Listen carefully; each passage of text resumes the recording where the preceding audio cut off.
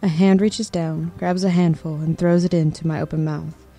Cold, a crunchy, nearly sticky feeling, a taste like iron, like blood.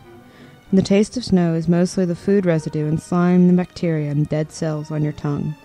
I can still see every moment of that day. Play, rewind, slow motion. It's all there, a movie locked in my head for the rest of my life. It snowed today. When I saw the first snowflakes this morning, sitting in my car, I felt a shiver. Since then, the tape keeps playing, keeps rewinding, keeps playing. I was 8. Dad threw the snow boots on my bed. Come on. But it's freezing. He laughed with that deep, growling laugh that I miss. There's no reason to be scared. I'm not scared. It's just a forest. Look at all the snow. It will be awesome. We can take the sled. I'm not a baby. He smiled and left. While putting my boots on, I called down the hall. But not to the graveyard. A forest of broad leaves. In winter, each becomes its own wooden cross. Down the corridor, down the stairs. Dad threw my gloves at me. Didn't come for one. Snow deeper than my ankles. We crunched our way forward on the sidewalk, onwards on the small dent in the snow that usually is a path. A few steps before we reached the trees, Dad stopped. He closed his eyes, stretching his arms to the side, and breathed the cold air deep into his lungs. He smiled. I brushed my hat back and looked up to the sky. It's not even 3. He opened his eyes, looked up, and shrugged. It's winter. Between the evergreens, the sky was barely visible. Dark green was dark gray, and the distance gray turned into black. Dad, is it darker over there? You scare easy, don't you? He reached for a handful of snow, and I quickly turned around. Hey, I'm not going to throw it.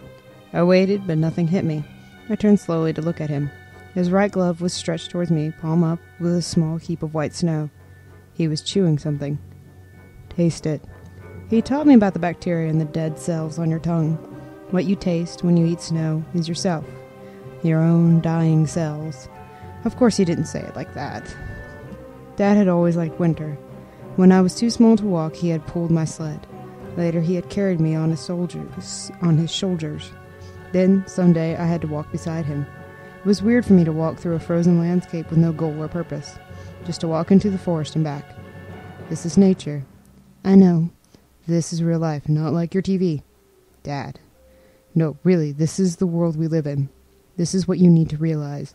This is what you need to experience. You can't become a real man unless you have felt and smelled and tasted the world around you.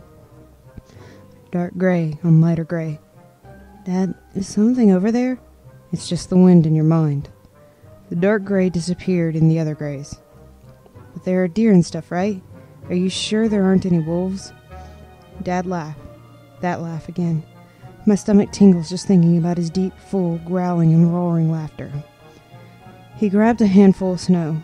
I was not prepared for the cold white being crunched all over my face. The cold white. In that light, it was just the cold gray. Snow fight. He threw, I threw, he threw more, I ran, he chased me. Throw, chase, until my breath ran out. I hid behind a tree. He threw snowball after snowball against it, and a fine dust of snow rained on me. Fast, one-handed snowballs, like a human machine gun. Finally he paused, and I rushed around the tree to throw a big, icy hard ball at him. I hit his chest. Only one of his snowballs missed my face. We both laughed. This happiness, he only had it in winter, out there. He closed his eyes and breathed deeply again. This is life. I grabbed snow with both my hands. I'm not a fool. His weight fell on me, pressed my face in the snow. I screamed and he laughed more. Let me go! Not until you become a man. You're killing me! Become a man then. I am a man! I am a man! Let me go! No, eat it. What? His hand held a snowball towards my face, gray as the world around us. Taste it. Why? Someday you'll thank me. I wrestled one of my hands free, took the snowball. You're crazy, Dad. Took a bite. He rolled off me. Now that's a man. This is disgusting. He got up. It's just snow. It tastes different from the one before. He grinned. Maybe there's some wolf pee in there. I'm serious. And look, there are some darker spots. My God, you shouldn't listen so much to your mother. He took the remainder of the snowball from my hand and threw it through the trees. I didn't see where it landed. The world was so dark that I didn't see much at all. Dad, it's really dark now. It's not even 4. Let's go home, please. He brushed the snow off his clothes. Fine. We followed our footprints back. The trees stood closer than before. The sky was more gray than black. Somewhere to the right, again and again, a gray moved on top of all the other grays. Dad, there really is something. You can feel when others are nervous. You can see it from the way their eyes narrow slightly. Dad's eyes narrowed. There's nothing.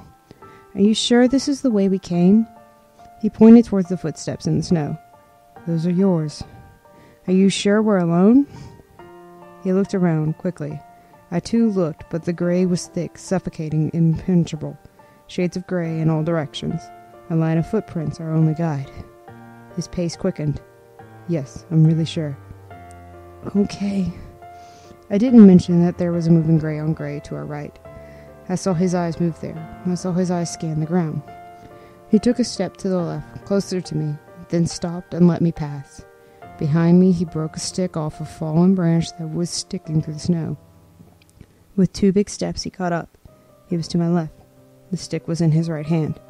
Let's hurry. I'm really cold. I nodded with my head straight, but with my eyes on the right. The dark gray moving, a shape larger than Dad. I'm scared. He let me pass again and switched to my right side.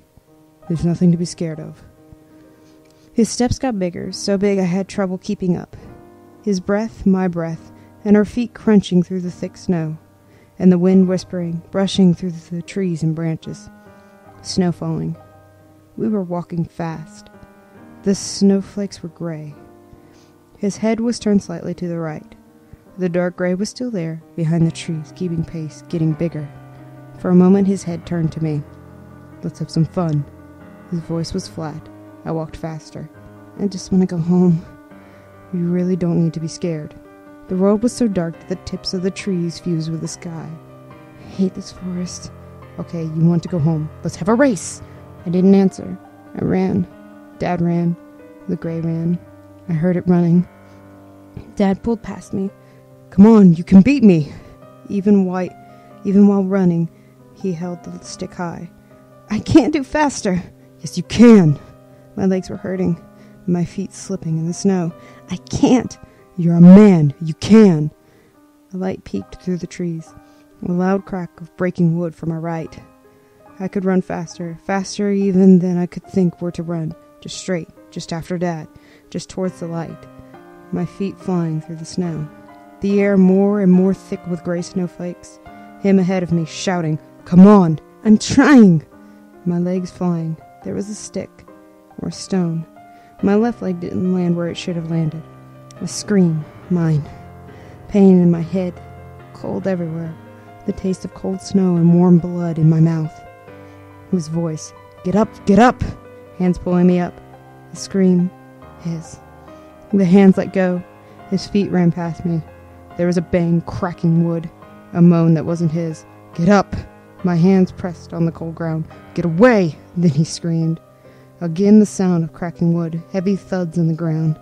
I rushed myself up on shaking legs, my head towards the light. Run! A loud thud behind me.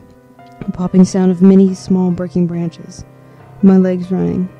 My mind pure panic. His moan behind me. I passed the last tree. White snowflakes flew by my face. Dad!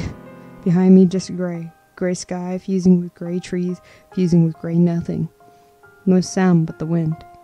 A path, light gray fusing into the dark gray of the distance. There the movie ends, then it rewinds, then it plays again. The police was called at 5:22 p.m. A snowstorm. When they arrived, not even 20 minutes later, there were no footprints to be seen. When the storm was over, a search party found his right glove. Every year, when the first white falls from the sky, I put on his glove. My hand, his hand, reaches down, grabs a handful, and throws it into my open mouth. Cold. A crunchy, nearly sticky feeling. It tastes like iron. Like blood.